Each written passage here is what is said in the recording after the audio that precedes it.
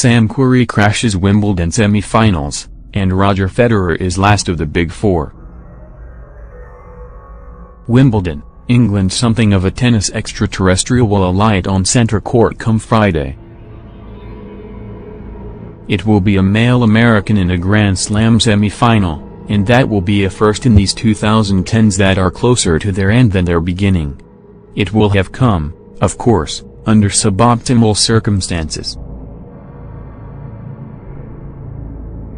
Sam Querrey, a 29-year-old Californian who didn't reach a Grand Slam quarterfinal until Wimbledon 2016, but kept plugging through his 37 Grand Slams before that, will become the first American male Grand Slam semi-finalist since Andy Roddick in 2009. Like Roddick, whose masterful semi-final then against Andy Murray featured 4 tied sets, Querrey sent the centre court locals to murmuring and then to resignation on Wednesday, chewing the British 2-time champion from the Wimbledon quarterfinals by 3-6, 6-4, 6-7, 7-4, 6-1, 6-1. Unlike Roddick, whose quarterfinal then was a hard, 5-set slog with Lleyton Hewitt, Querrey had to perfect 2 other hard arts, that of forgetting his own grotesque shot, and that of taking advantage of a glaringly infirm opponent, Murray, who grabbed his shrieking left hip. "American tennis isn't that bad," Querrey said with a near wink, referring to 4 top 30 players from a country that doesn't tend to bask in statistics such as 4 top 30 players. With the proper distinction of having plucked the no. 1 ranked player and defending champion from consecutive Wimbledons Novak Djokovic in 2016, Murray in 2017. Querrey will find an opponent who, in that great maze of past brackets, beat Querrey in a 17-15 fifth set in their previous Wimbledon encounter in 2012. That would be 6th-ranked Marin Cilic, who edged past Gilles Muller, the Luxembourger who in the previous round conquered Rafael Nadal, 3-6, 7-6, 8-6, 7-5, 5-7, 6-1. Djokovic and Thomas Berdych each succeeded that match on court no. 1, and within a set and change, Wimbledon had another stunner. Djokovic, citing an elbow injury that has bedeviled him for 18 months but flared unprecedentedly on Wednesday, retired trailing 7-6, 7-2, 2-0, and said, "I haven't felt this much pain since I've had this injury, so it's not a good sign." The Big Four, who had looked like they might just fill the semi-final brackets yet again, had dwindled to 1, and that 1, Roger Federer, found himself unbeaten in 13 sets and alongside players ranked nos.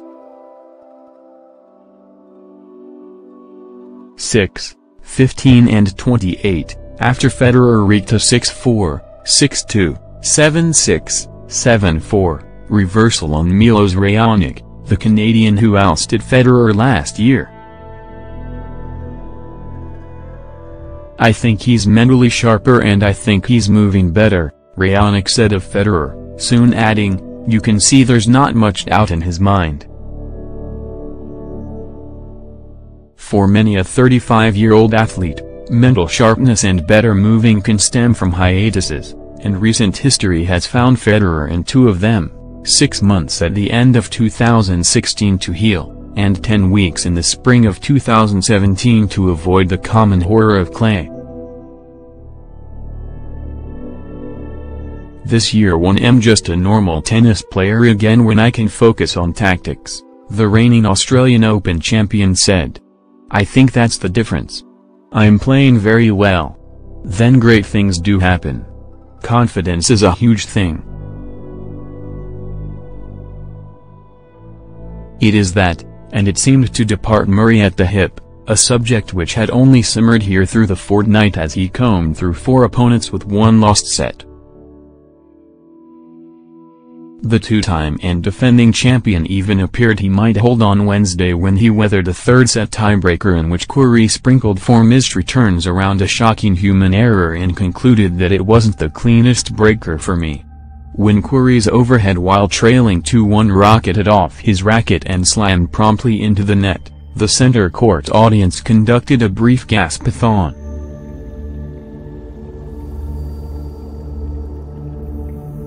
From there, however, Murray spent the last 14 games in a hurt wilt.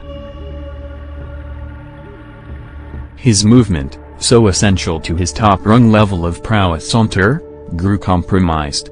His challenges on line calls, using the electronic Hawkeye system, were so hopeless as to begin to resemble cries for help. He resorted understandably to drop shots, which Querrey began to read, track down, fling back and follow with overheads that sang. With Murray's pain obvious to the patrons, Querrey looked every bit of a seasoned 29 years old by ignoring that truth, a tennis knack that has eluded many through the years. You try not to look at the other guy, he said, and literally just focus on what you do. He just focused, especially when contorting his 6'6" frame into serving. The end of the fourth set and the fifth set felt like he hardly missed any first serves, Murray said, a guess seconded by the statistics, with Querrey nailing 22 of 32 through the closing 2 sets. Of his 32 service points after the third set, he won 28. Further, Murray noticed that Querrey has upgraded his comfort at the net where, Murray said, he's a big guy up there. Soon enough, Murray fielded a question about the first U.S. player in a major semi-final in the 2010s. Male player, said Murray, ever the opposite of misogynist. I beg your pardon? Male player, Murray repeated. Having walked out after the last of Querrey's barrage of fourth and fifth set aces, Murray would have lost his #1 ranking if Djokovic had won this Wimbledon. That will not happen, as the Serbian who became the first player since 1969 to win 4 straight Grand Slams has come to demonstrate what a toll that might exact. Here are his 5 Grand Slams since the 2016 French Open: 3rd round, final, 2nd round, quarterfinal, quarterfinal. The reshaping of his reality began, of course, with Querrey, who stood number 41 here last year and some ranking he doesn't know this year. Asked to describe himself given this highest perch of fame, he said, I'm ranked 26, pretty good grass court player, that's it. He's ranked 28th, but probably feels like 26th. By toughing out a 5-set, 2-day win over No. 10-ranked Joe-Wilfried Tsonga in the 3rd round, Querrey even did some of his own dirty work clearing out the quarter of the draw through which he has proceeded, all the way to walloping a ball skyward to celebrate what he called a really big deal. His crackling cross-court backhands through the early sets enabled the connoisseurs in the audience to see through their biases and cheer loudly. They also helped him extinguish what Murray's chance for a much-desired quick match. You know, maybe I could have got the match done in 3 sets there, had I closed out the second after getting the break for 4-3, he said. He noted he wasn't a million miles away from the semi-finals and said that, even with the injury, I was close-ish. One player aching for a quick match may have epitomized this Wimbledon, which will end with 2 major stars mulling the possibility of respites. I don't know, said Murray, who politely declined to provide details on his left hip. Yeah. I guess the break is something that I will have to consider now, said Djokovic, who reported getting various opinions from specialists and asked a reporter, are you one?